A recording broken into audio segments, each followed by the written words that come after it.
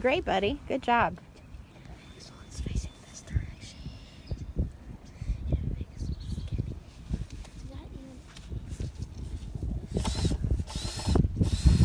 We got the boys working on the raised beds that are going to go over on the east side of the garden. Yep, let me drill some pilot holes. Little boys love it when they have a project with Dad and they can help out. They just think it's so much fun.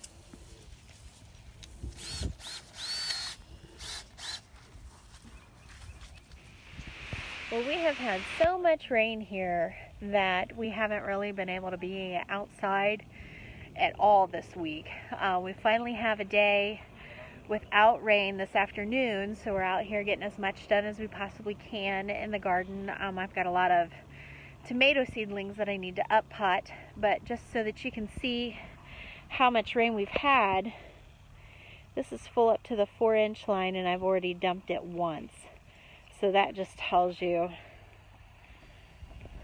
it's been a lot of rain, and it's extra squishy out here in the garden. But we're out here enjoying the sun today and getting projects done. Maddie and Alex are over scooping out the chicken coop, so let's go see what that looks like.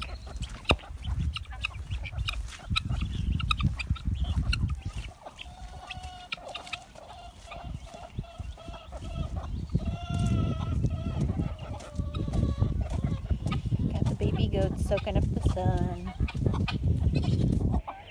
Charlie on the right and Liesel on the left. Oh, now they got to see what excitement we're bringing.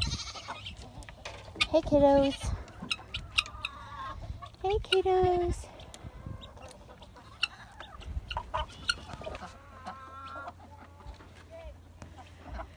You working hard, Alex? Of course not. No. You need to help your sister. No, I don't. Yes, you do. No, I don't. All right, so every spring we do like a full coop clean out, where during the winter time we will just keep putting layers of bedding down, but we don't worry so much about cleaning anything out, kind of trying to do like a deep litter method so that they scratch and dig and kind of mix it all in together. It helps it compost down better. But today's the day that it's time to get all the stuff cleaned out and put out on our compost pile so that we can use it in the garden this fall. Go, princess.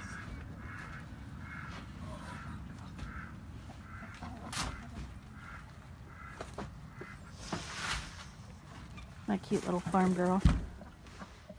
She hates this part. Yeah, because no one's not helping. That's the worst day of the spring for her. But it's part of it. Teaches her good work ethic. I better get ice cream after this. Teaches her good work ethic. And yes, we usually reward with ice cream. So we have a goat, Miss Winnie, who we had brought to our farm early in the year this year. Probably, oh gosh, I think we got her January or February. And she is due, as far as we know, based on the lady we bought her from, to have her babies, or baby, I think she only has one, any day now. So I'm going to come out here to the pasture and check on her and see how she's doing. Hey guys! Hi Winnie! How you doing, baby? How are you doing? Are we doing good? So, Maria the other day broke my milking staunch, so I'm going to have to figure out how to fix that.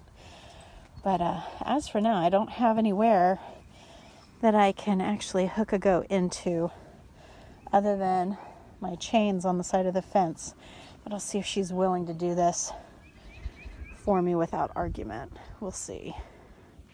Feeling around on her, I really still don't feel like she's due in the next week. She really doesn't have an udder, and I barely can feel any kid or kids in there. I usually feel from the top and can feel them like a round ball at least, the shape of their body. But I can't do that on her. And then also, we check the udder. Oh, are you curious? Are you curious? We check their udder size, but you can't even see her udder hanging down. You can just see a little bit of her teat hanging down, and when I touch it with my hands, there's no roundness to it at all. She's just starting to develop an udder. So I almost wonder either she is going to really hide it from us, or she's got another couple of weeks at least to go before she has any baby. But yeah, she's really small. But then who knows, our other goat, Mia, yeah, I'm talking about you. Our other goat, Mia, is always a surprise with her. We think she's going to be due one day. And then, the next day, she's popping out a kid, and we thought she was going to be another 2 weeks. Winnie could be a mama goat like that, where it could just be a big surprise. We just have no idea when she's going to have her babies. But if I were to guess, she's got still at least 2 weeks, maybe even more. So we'll just have to wait and see how everything goes.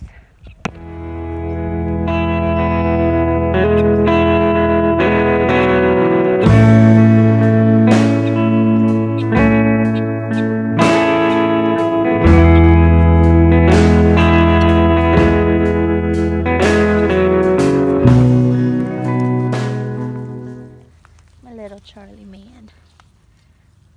He's so handsome. I just love him to death. He's an ornery little booger. He does not like to stay in the pasture with everybody else. He wants to be up here, hanging out with the humans. That is potentially problematic when he gets older. Well, a quick look through the garden. My onions are starting to stand up. So that means they're rooting. This one's not. Let's get him down in there a little bit farther. Means they're rooting. When they pull themselves up straight like that, the roots are going down in the ground and creating a good base for the bulb to grow. A good anchor in the ground. My peas, the 4 little pea plants here, are doing great. And I saw one more pea on top of the dirt that was sprouting, so I tucked it under, so I know I'll have at least one more pea plant coming up. Hopefully there'll be more in there, but as for now, we have 4 little pea plants. Over here are my lettuces, and they aren't doing too bad. They've been rained on so much, but we are getting new growth. Like I said, you could see the real ruffly areas of the lettuce. That's the new growth that's come on since I've planted the lettuces. And actually, I think the ones doing the best are over here in this little round pot. My kales are getting nice and big. Well, big. They're little bitties, but big compared to what they were. They're doing well. Same with this lettuce. Ruby red, I think is what this one is. And then the black-seeded Simpson is here in the center. Over here, I wasn't sure if my seeds were actually coming up that I had planted of my Swiss chard. So I went ahead and replanted. Now I noticed I got something little here and something a little there. But it's still too early to tell if those are Swiss chard or not. I came out here about a week and a half ago, and this bed had been like dug up, like the dirt had been roughed up. So I didn't know if anything would still be in there or not.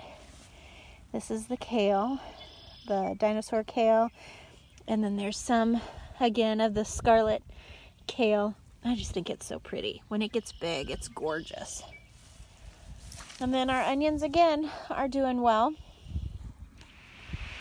I also planted some radishes over here on top of where I planted my potatoes. And the reason being is because radishes are ready in about 20 to 30 days.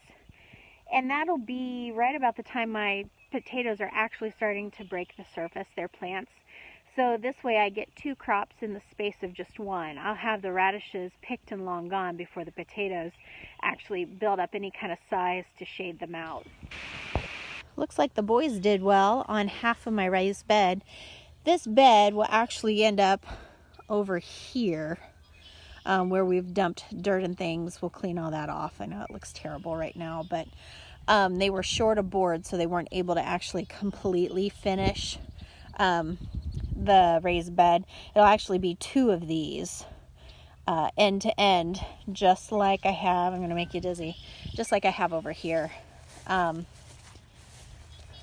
So it'll be a double bed set up just like this one. Okay guys, so like I had promised last week, and it ended up that someone had turned off the incubator. I reset the incubator and put new eggs in, so this is the first week to be able to candle the eggs and see if any of the eggs are viable. So let's get to it. Okay, here we go. We are going to be candling the eggs.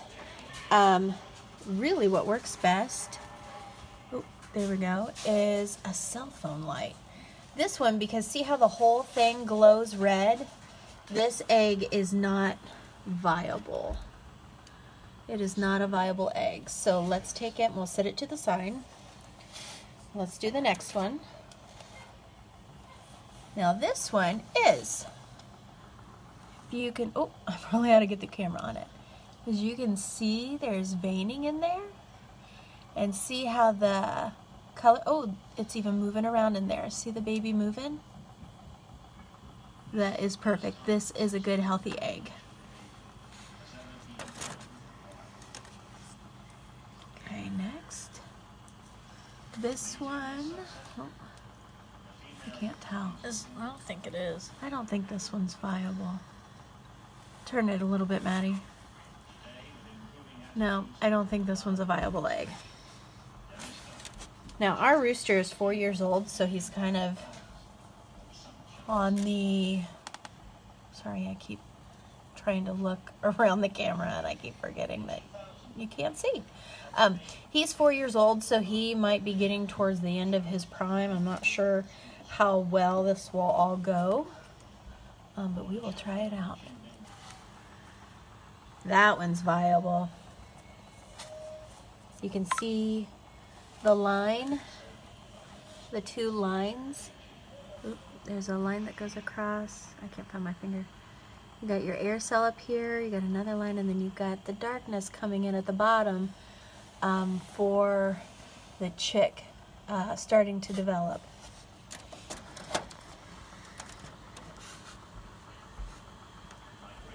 There's another good one. So you can see the lines in there of the different layers, the embryo starting to form. That one is a no-go. It lights up like a Christmas light. That one's a good one. Oh, turn it back the way you had it. See this right up here? That's the baby chick, that little dark spot in there. Turn the egg slightly and see if it moves.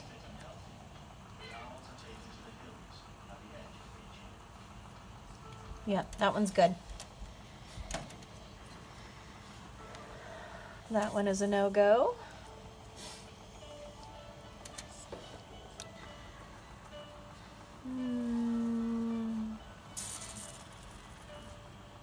We'll set that one back in. I can't really tell on that one.